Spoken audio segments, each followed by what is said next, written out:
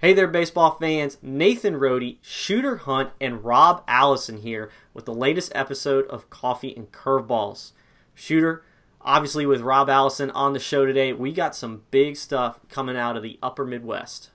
Yeah, I mean, you have the great Rob Allison on the show. That means you're getting some big Minnesota action, some Iowa action, and a sneaky third state on the way. What's up, Rob? So what do we got? Everything is going good. Thanks for having me on, guys. We're pumped to have you on here for the first time, Rob, but I was really upset that I didn't get to come out to the Minnesota preseason All-State event. It's about 200 plus kids over 2 days. It's been great in the past. What did you have this year? First off, we had Miles Halligan and Connor Kirchhoffner, guys that we've previously seen in the past. They come out right away in their bullpens last Sunday, both upper 80s, touching 91, athletic arms, still uncommitted. So they should be receiving a lot of traction here in the very near future. Yeah, those two guys are future games players that we've seen in the past, look like potential starters at the next level. I'm sure a lot of schools will be locked in on them throughout the spring and into the summer. But you also had a 2021 catcher out of Minnesota that was making a name for himself. For sure. Will Rogers, sophomore catcher from Mountains View High School. Always a traditionally strong program in the state. You know, athletic kid. I believe he ran like a 7:01, 60. 80 miles an hour from behind the dish, sub-2 pop times, has some strength in the bat, and he's going to start to gather a lot of attention as well. Excellent. Then we got another 2021, Shooter alluded to it, a sneaky third state. What do you got coming out of South Dakota? There's good guys always to be had in South Dakota. You just have to be able to find them. Jake Goebel showed up to our event from Rapid City, South Dakota. Jake is 6'5", 220, right-handed pitcher, first baseman. You're definitely not going to miss him when he walks through the door at the end of the day. Gets on the mound. Started out 85. Velocity kept ticking up, 86, 87. Finished off his bullpen at 89. I think the sky's the limit for Jake Goebel. Oh, wow. That's impressive. From another impressive event, I'm sure there was some sick Letty, some good haircuts working there in Minnesota as well. But Iowa's going to be the last state that gets into high school play. They start about the third week of May each year and play into the summer to get to that nice weather. But at our preseason event in Iowa, there were some big names there, including a guy that we've seen in the past committed to TCU.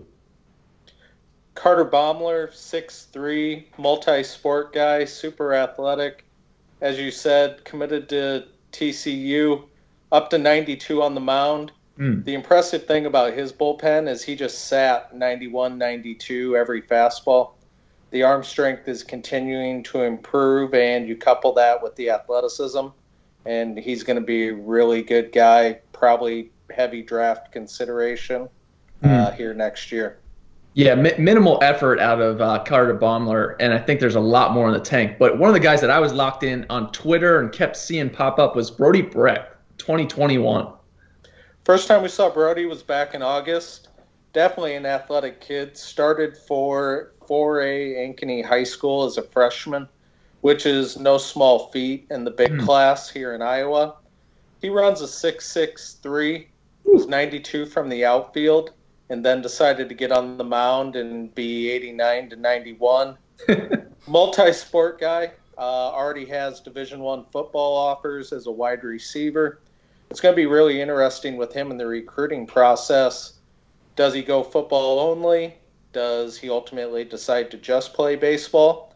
Or does he become one of those interesting multi-sport guys for a university here, there, or wherever it may be? For sure. And what about Jackson Wentworth? Wentworth committed to Kansas State here about 6 weeks ago. Definitely has made a ton of strides. Athletic kid. Set a new event record at the Iowa event. I think it was 92 across the infield. Wow. It translates on the mound as well. Upper 80s, above average breaking ball. I think ultimately he's probably a legitimate two-way guy at this point for K-State.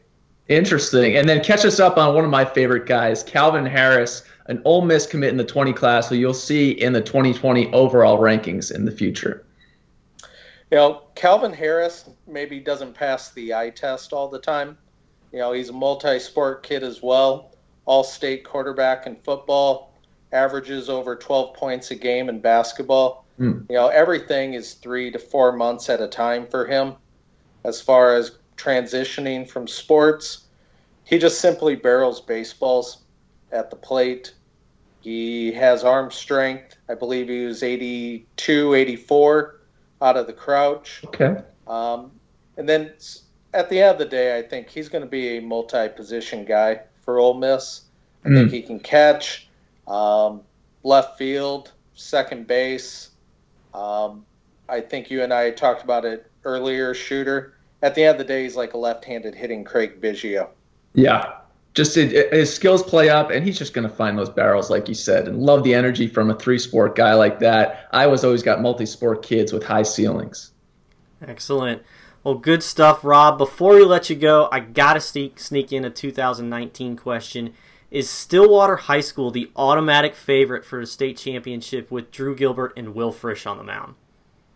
That is 100% correct. We're going to go ahead and we're going to throw them into the fire, put some pressure on them. But obviously having two arms like that at the front of your rotation gives you a legitimate chance of winning some games. But you can troll down their roster even farther. You have guys like Gavin Zern, a future games guy last year as a freshman in high school, and it continues on from there. Stillwater is definitely beyond blessed and excited to be moving into the 2019 spring season, I'm sure. Excellent. Well, we appreciate you joining us today, and we look forward to your coverage throughout the rest of the spring. Thanks for having me, guys. Thanks, Rob. All right, Shooter, let's wrap things up with the Bomb Squad in Spin Zone. Who do you got for the PBR Bomb Squad? One of my favorite of the year so far, Jamari Baylor, 2019, out of Virginia. Going to be a good MLB draft name. Not just one, but two out of Baylor. Excellent. Moving to the state of Texas, we got the #1 player in the country, Bobby Witt Jr., who's on an absolute tear and hits this absolute nuke for Toby Bicknell. And then we head out to the Pacific Northwest. Corbin Carroll asking for time, doesn't get it. That's okay. See ya. So that's your PBR Bomb Squad for this week. Let's take a look at PBR Spin Zone now.